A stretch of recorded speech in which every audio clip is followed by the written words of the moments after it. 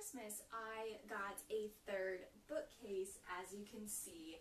I am so very excited now. I finally have like a little book nook corner type thing, and because I got this other bookcase, it's time for my pretty much, I think I do this every 6 months, give or take, book reorganization video, and I am so excited to have so much space to work with now. And yeah, so I don't really know how I'm going to do this just yet. All of my books are currently spread out by series. They're not necessarily in order, though, in each series, because they were rainbow, as you guys are aware. So this might take a little bit longer than I'm used to it taking, but I am very excited to get started, so here we go.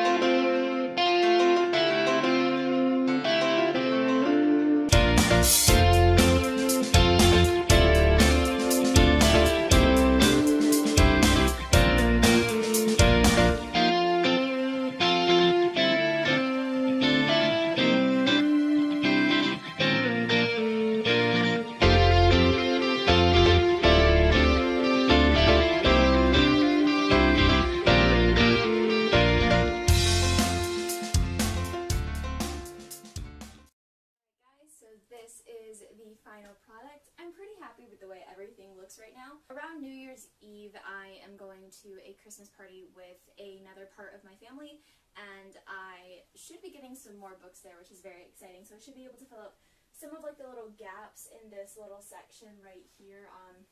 Obviously, I'm waiting for some Sarah J. Maas releases for this shelf, but yeah, I'm really happy with the way this looks. I think it looks really cool, and I'm kind of happy with the change of pace from the rainbow shelves, so I hope you guys are too. I hope you enjoyed this video. Be sure to give it a big thumbs up if you enjoyed, and click that red subscribe button down there to keep seeing more of my content, and also make sure you hit the little bell looking thing to make sure you get notified when I post a new video, because with YouTube's new subscriber feed, a couple of my subscribers have been telling me that they don't really know when my videos have gone up every Monday when I do post them, and then occasionally on Thursday as well. Just a little plug there.